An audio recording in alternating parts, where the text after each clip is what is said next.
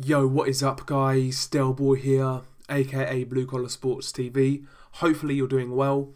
If you're new here, smash that subscribe button, hit the like, it really helps us out. Anyway, should children be taught how to defend themselves? Should boxing, for example, be taught in schools? Over the years I've heard this topic come up on numerous occasions, from various different people who are inside of boxing and outside of boxing, fors and againsts. I've heard a lot of people talk about this topic, and I really wanted to share my 2 cents on the whole scenario. First and foremost, from my perspective, if I had a child, I would encourage the child to take up some sort of combat sport, a combat sport in which is viable in a real world scenario, should they have to defend themselves. Now, as a kid, at least in the UK, a lot of parents like to teach their children how to swim.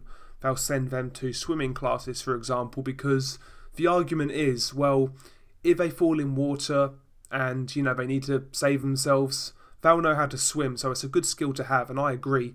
And also, obviously, it's a great way to keep fit. So something like swimming is pushed in the UK because it's great to keep yourself safe and it's a great way to stay fit. Now, me personally, I put combat sports like boxing, kickboxing, jiu-jitsu, things along those lines. I put those sports in the same category as swimming when it comes to, encouraging children to learn those sports, because ultimately, like I say, I see combat sports in the same vein. First and foremost, obviously, it's a great way to keep fit, Right now in the UK, in the US, in the Western world, we have an epidemic of child obesity. With the rise of technology, a lot of children are sedentary, they sit on their mobile phones all day, they play games all day, and they never really get outside. As a result, these kids are getting fatter and fatter and fatter as the years go on. And that's because of a lack of sport and a lack of activity. So obviously, something like boxing, jiu-jitsu, kickboxing, whatever it may be, these sort of sports can obviously encourage children to stay fit and healthy. But on top of that, these sports or these combat sports are also very viable in day-to-day life. We live in a crazy world. You could be going about your business as a law-abiding citizen, and somebody out there could try and rob you, they could try and harm you, and if you're in a position where you don't know how to deal with that, then obviously you're in a lot worse position than somebody who's got the capability of defending themselves. You just give yourself a better chance on getting out of that situation if you have some form of combat experience under your belts. Now obviously, just because you learn a combat sport doesn't mean you're going to come out of these situations unscathed, but if learning boxing or Muay Thai gives you a 5, 10, 20% chance of being more likely to come out of those scenarios, then in my opinion it's worth learning. It really is worth learning. And obviously if a child does get in those scenarios, the ideal scenario is actually to try and avoid those situations and, try and diffuse them, but ultimately I think you do need that skill set behind you. If something does go down and you have no other option, you should have the know-how on how to defend yourself. Whether it works or not in that situation, who knows? But if you learn how to box, if you learn how to kickbox, if you learn jiu-jitsu, you at least have a better chance of getting out of that situation unscathed or with as little damage as possible. So I've always thought of a combat sport as a necessity to teach a child, particularly a boy. From my perspective, if I had a young son, I would make him learn boxing, whether he likes it or not. He would have a few lessons, get the basics sorted. Whether he likes it or not, he can stick with it, that's fair enough. But if he doesn't, give him a few lessons, make him learn the basics, and if he ever needs to fall back on that, at least he's got a better chance of defending himself if he gets in a position where he needs to defend himself, right? So I've always thought, combat sports, it's a good idea to teach a child on how to defend himself or herself. And obviously, if they really like it, that's great. They can get involved and hopefully make a success of it. And also, particularly with boys, I've noticed this a lot, as the years have gone on. So many boys these days apparently have ADHD. Well, I'm not convinced about ADHD. Obviously it's real, but to what extent is ADHD being overdiagnosed by a lot of doctors? They want to just give these patients their pills, the kids their pills, and get them out of the office. Is that what's going on right now? I'm not sure, but it's funny how as kids are getting more sedentary, as kids are sitting in front of screens more often, the rates of ADHD seem to be going up year by year. And obviously young children, especially boys, are boisterous. They've got a lot of energy. And let's be honest, sitting in front of a screen is not going to deplete those energy levels. So at the end of the day, these kids are still going to be very energised, very scatty, and ultimately they're not active enough. And something like a combat sport is ideal, in my opinion, for a lot of young boys. A lot of young boys, like I say, they've got a lot of energy that isn't being used, it's not being used up. And also naturally young boys have a lot more aggression than obviously girls. And combat sports, it's a great way to hone your aggression in a controlled environment. Even if you're just hitting pads or hitting the bag, it really does release that sort of energy. And I think in this day and age, a lot of boys are not being able to release that sort of energy because, let's be honest, there is an assault on masculinity. Boys can't really be boys anymore. It's not okay for young boys to, show signs of aggression or get that sort of energy out of them.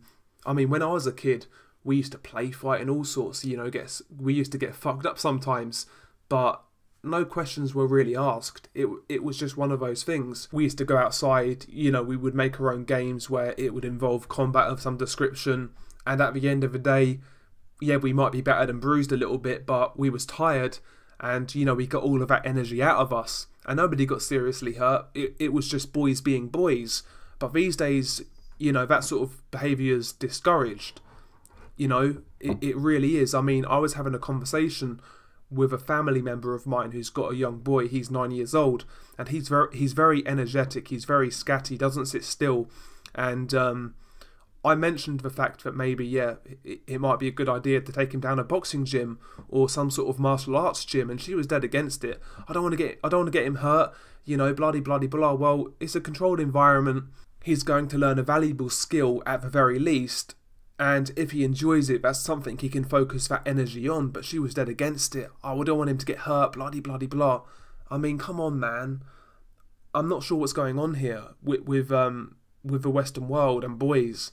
It's not okay to get your aggression out in a controlled environment or a controlled fashion, Bro, in my day, I sound like a right old cunt. I'm not that old, trust me. But in my day, we used to get our aggression out in non-controlled environments when kids actually used to go outside. I think I was actually the last generation when kids actually went outside regularly. And even in my day, it was less and less and less. A lot of kids didn't. They were keen to sit in front of their Xbox or play on their phone.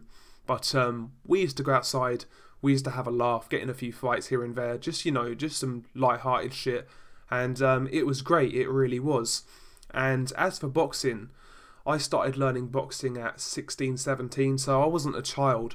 But even then, even when I took up boxing then, when I used to go to the gym, hit the bag, spar, etc., I always felt a lot more controlled in my emotions, in my anger, and things like that. I didn't lash out as much, and I just felt more relaxed overall than when I wasn't boxing. And even now, I'm not boxing right now, obviously, with what's going on. And even now, I feel like I'm harbouring a lot more negative energy than I usually do. And that is partly on me, actually, because I do have a heavy bag that I've not used that often recently. So maybe I'm being a bit of a hypocrite here, but yeah, I do feel combat sports, they can certainly help kids in a lot of ways, with the obvious examples in terms of fitness and teaching kids how to defend themselves. But also, I think with the type of energy boxing needs, or kickboxing needs, etc., I think that sort of energy, depleting that energy, makes a lot of children a lot more calmer, a lot more self-assured, and a lot more confidence, because that's another thing with boxing in my experience.